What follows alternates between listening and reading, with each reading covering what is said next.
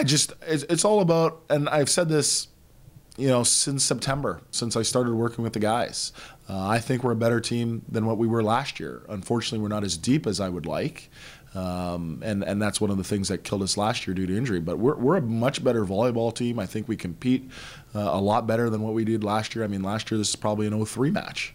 But this year we decided to fight and have a 5-set match with St. Francis. So we're a much better volleyball team, but the inconsistencies are still going to be there as we continue to learn to play with each other and learn our identity and what it really takes to get over the hump and be winning volleyball matches on a night-in and night-out basis.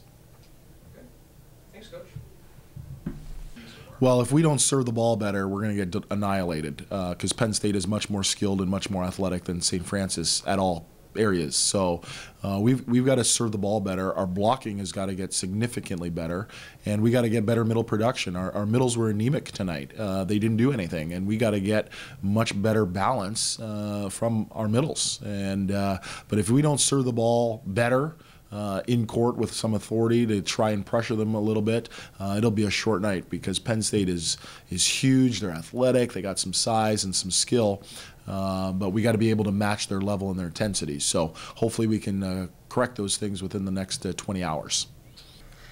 We just had a slow start in the first game. We picked it up in the second and through the fifth, and we just kept up the energy, and then that's how we were successful. I think the help from our teammates helped a lot. Our pass was up and down, so our setter could set up the game. I think he fed us pretty well, and we could terminate most of them.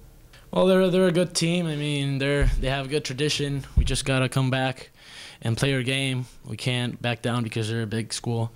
Just establish our game early and see if that could build up.